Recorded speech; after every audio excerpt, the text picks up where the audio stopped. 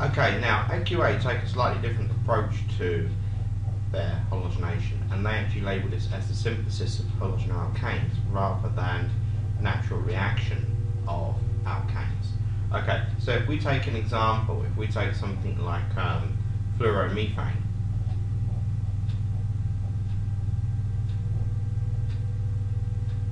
they will normally start off with a halogenated alkane rather than just starting with a standard alkane like methane.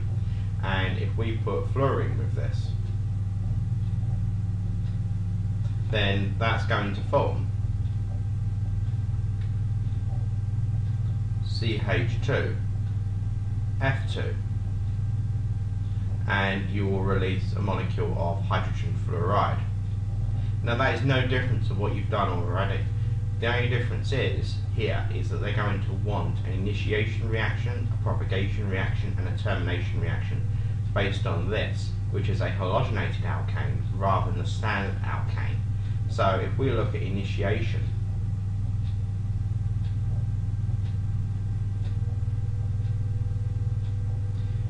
this will be the splitting of the fluorine-fluorine bond.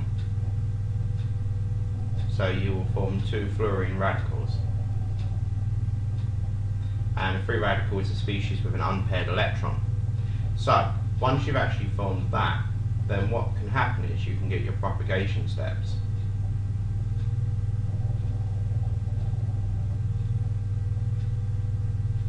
And so your fluoromethane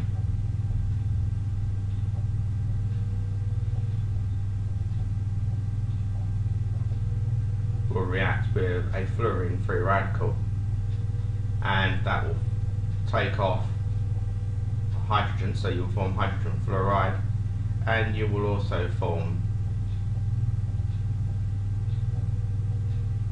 CH2F, but that will be a free radical. Now in the next step, this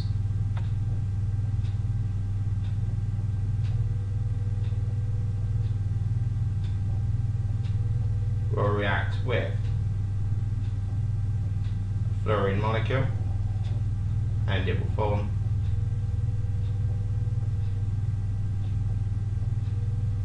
difluoromethane, and it will generate another fluorine free radical, and then this can actually go back. So propagation means to continue, and that will continue until basically you've used up the reactant or a termination step takes place. Now with termination steps,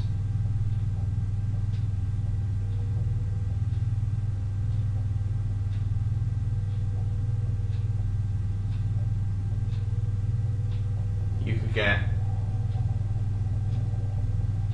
fluorine free radical combining with another one to form a molecule of fluorine, or you could get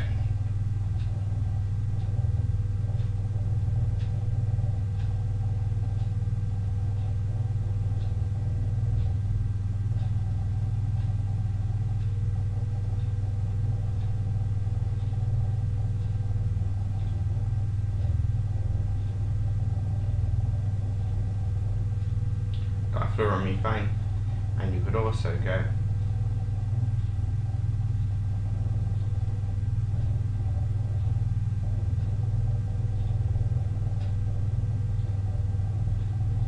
here you would get C2, H2,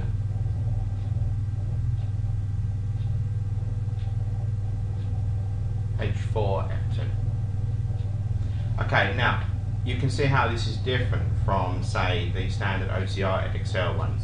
So here they've put in an extra layer, and basically it's using a halogenated alkane rather than a standard alkane like methane.